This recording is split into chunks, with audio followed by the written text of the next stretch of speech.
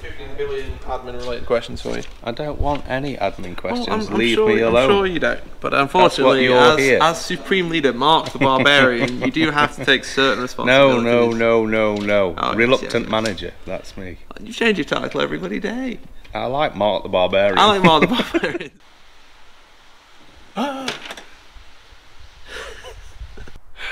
Right. Let's see how many times I can mess this up. Always helps when you press record, doesn't it? Can't be a vlogger if you don't press the record button. But do you know what I hate more than towing expensive things? Towing two expensive things. Welcome back to Micro Maintenance. This week has been Flexwing nuts.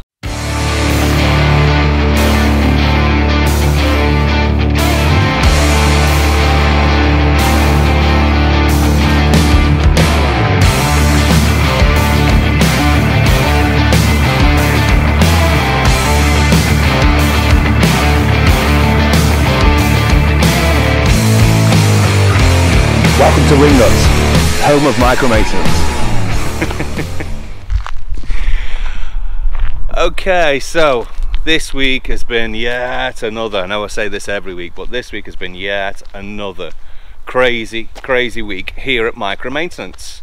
It's gone Flexwing crazy. We just spent the entire week clearing our workshop. We knew we got some aircraft coming in, and then literally on one day, 2 emergency cases rolled in. We'll get onto those later. So we had the nightmare that Shelley was off last week. So fortunately, Shelley was back this week. Yay! So straight back into finishing off Al Bumbley. Al Bumbley was in for a permit inspection, 100 hour of service. We also changed the Lord mounts, which you probably saw on last week's episode. So first job for Shelley was getting back in and tuning those carbs. So this is my second attempt at trying to do the carb balance on it. Had a go at it last time and it was doing some strange things that I've never really seen before. I had it set nice and balanced and running absolutely lovely, and ended up with the carburetors and the Bowden cable adjusters all visually looking how they should. So visually it looked mechanically balanced, and I use the Carb Mate at the moment, and pneumatically it was running in balance, and that was at like 2,500 RPM, running lovely. And then in the time that it took me to turn around, go to my tools and come back again, it had taken itself completely out of balance and was throwing fuel everywhere. Quickly adjusted this here. Shelley has told me we'll tighten up this cable here and we'll allow the left hand carburetor to operate at the same speed as the other one, hopefully giving us balance. So it's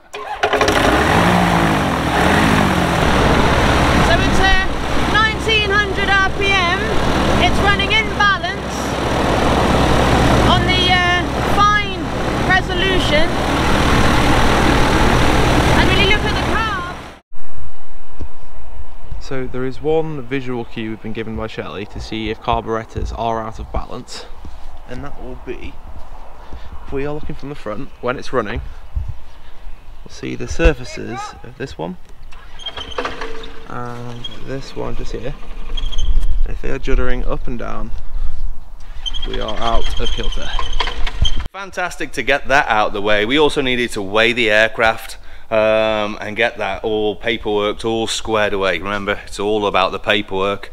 But once that was out of the way, it meant that we were able to drop on this beauty. Now, there was a fair amount that we were doing on this particular aircraft.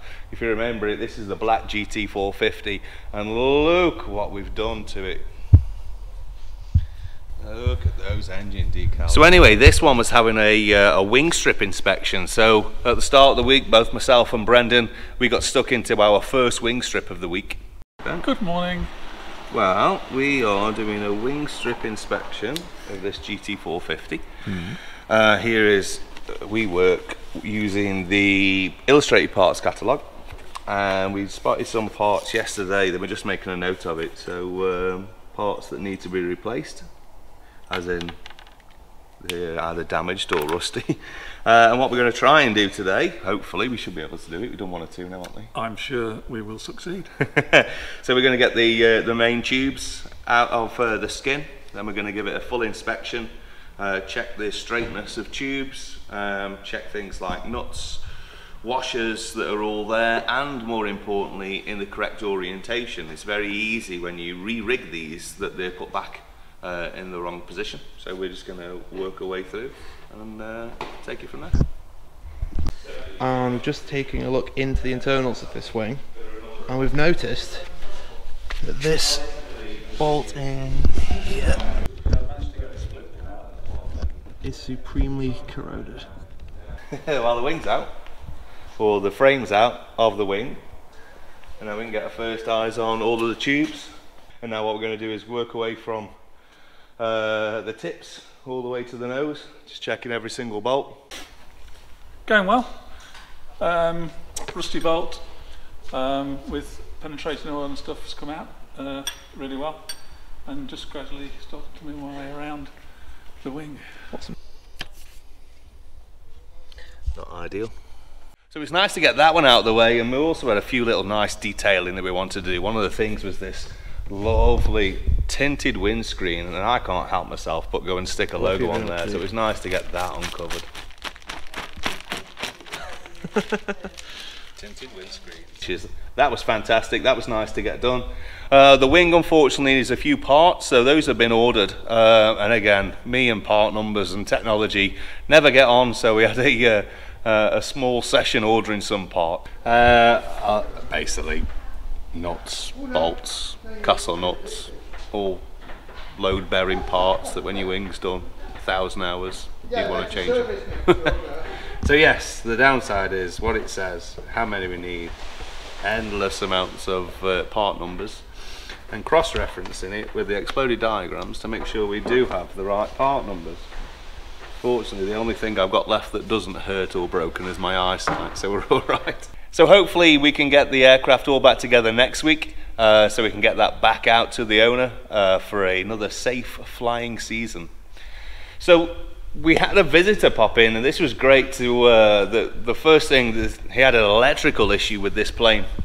And his first thoughts were, I'll take it to micro maintenance. So in he flew on Sunday, screaming that his electrics had all gone down and there was a fault.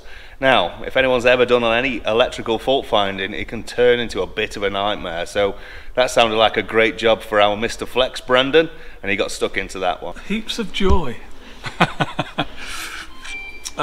Okay, so we've checked out the wiring today, and we've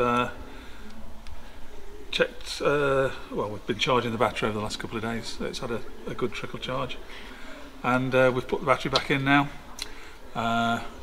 reconnected all the air pipes behind the dashboard, put the dashboard together, new bolts in the top because they were a little bit different to standard, and the next step is to run the plane up and make sure that it is charging.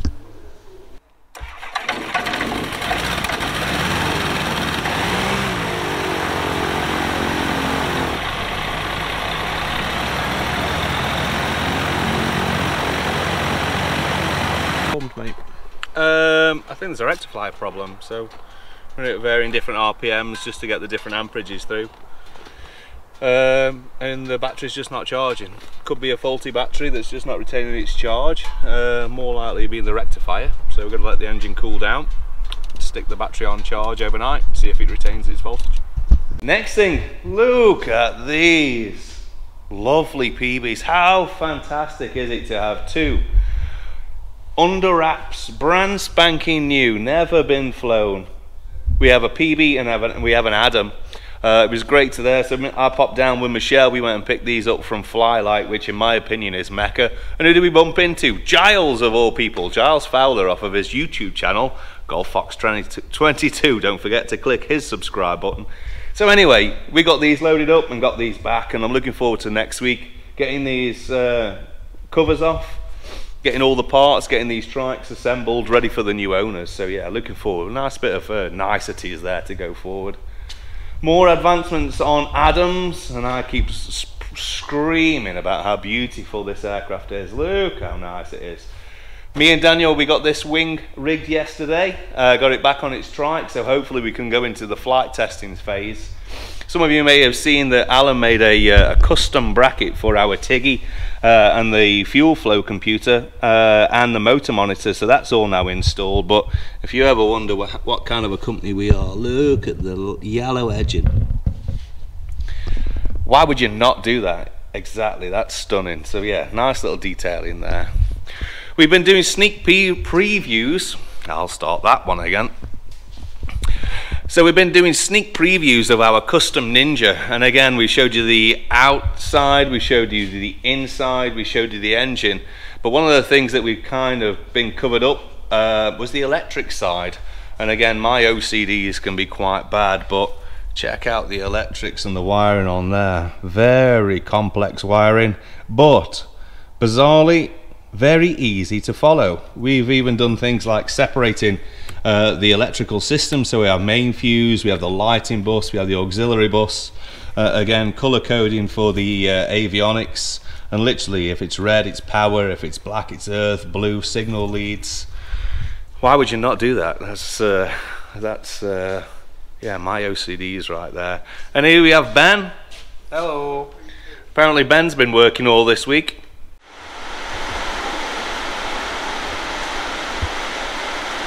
Here we see the natural obsessive compulsive disorder and its natural habit.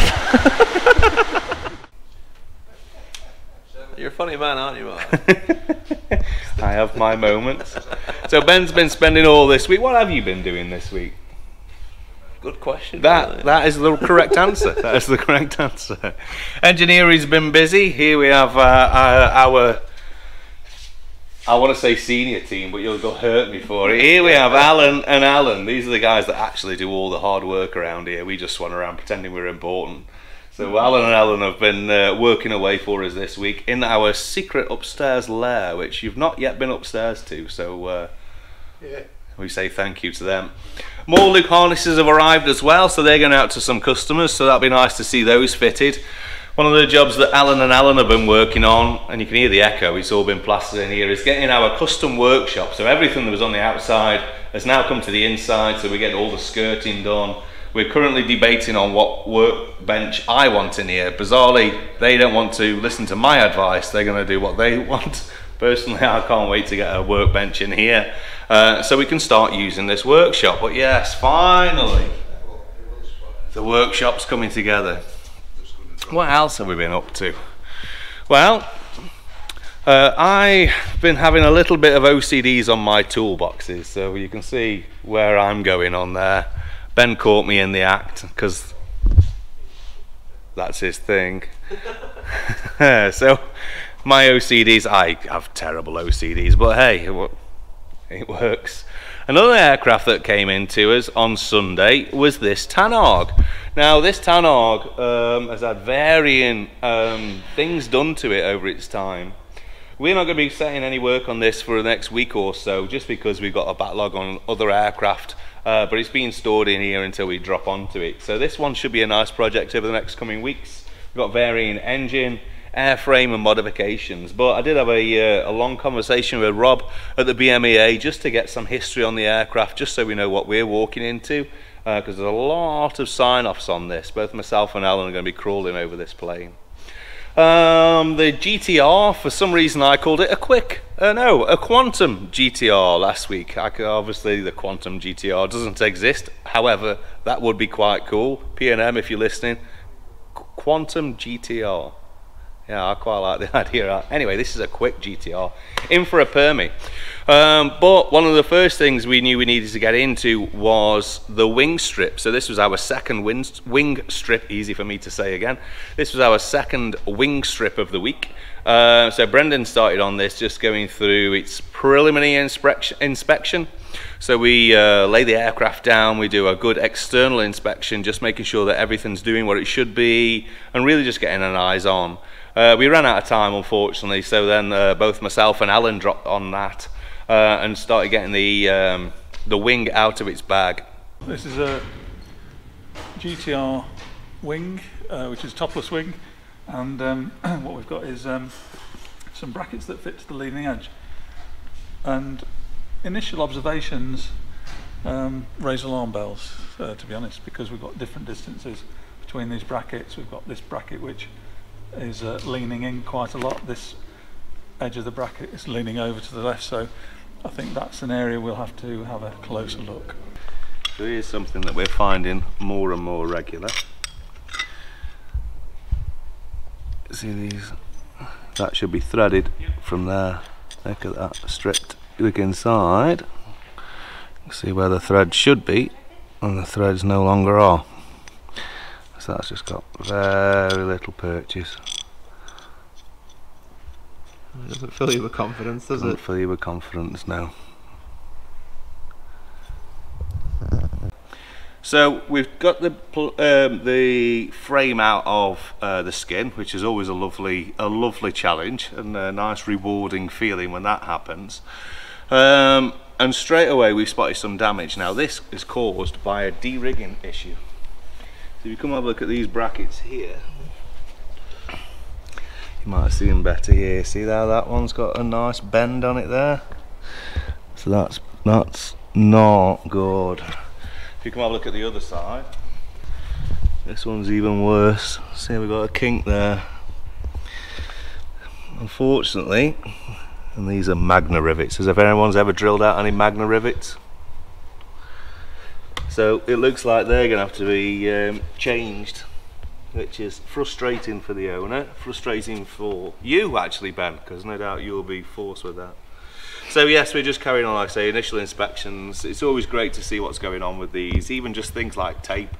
Coloured tape that's being used should be red on one side, green on another. We found a bit of red tape on the wrong side. Once it was out, we could start inspecting the wing, looking at more of its major component parts. And unfortunately, it looks like there's been quite a fair bit of damage.